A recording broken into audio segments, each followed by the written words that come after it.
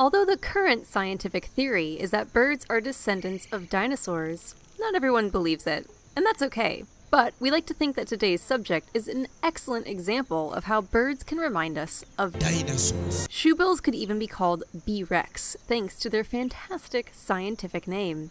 Not to be confused with the T-Rex of ancient times, shoebills have caused confusion in terms of how they're related to other tall, long-legged birds. These birds kind of look like a stork and a pelican got mixed up together, and now scientists aren't sure how to classify them. Currently, they're classified in the same order as pelicans, but they share traits with storks, so it's not uncommon to see them referred to as shoebill storks. Though that's technically incorrect, since storks are classified in a different order, but this could all change anyway, so let's not get too hung up on it.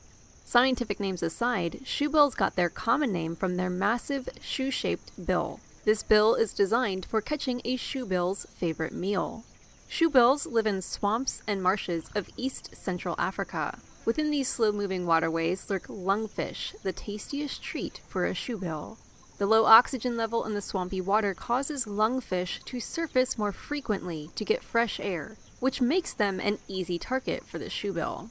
A shoebill will stand perfectly still until the right moment, and then quickly leap on its meal, scooping it and all other matter of material into its large bill. After dumping the excess, the shoebill chomps down and swallows the lungfish. While lungfish may be their favorite snack, shoebills also eat other fish, rodents, snakes, turtles, birds, and even young crocodiles. Yes, crocodiles. Did we not mention these birds are huge? A shoebill can stand as tall as the average 8-year-old human, like we said. Dinosaurs.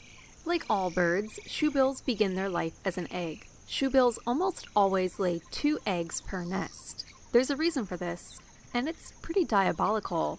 See, the baby shoebills will hatch within about a month, but one egg always hatches about 5 days before the other, meaning it has 5 days of growth outside of the egg over its younger sibling.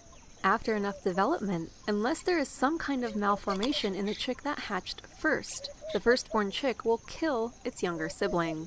This ensures the older sibling will receive the full attention of its parents and increase its chances for survival. This phenomenon is called siblicide and actually isn't uncommon in other bird species too. Yeah, sometimes nature is brutal. Dinosaurs. It takes just over 3 months for the baby to fledge, but it won't be independent from its parents until a month later. The baby will go on to find a mate once it reaches maturity, and, if it can avoid confrontation, may live past 30 years of age, unlike its dead sibling, who is dead.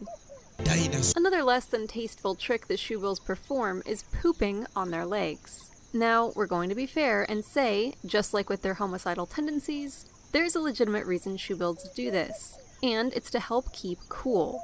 Thankfully for the shoebills, they're pretty antisocial and only really get together to mate and raise kids, so it's not like anyone is going to notice anyway.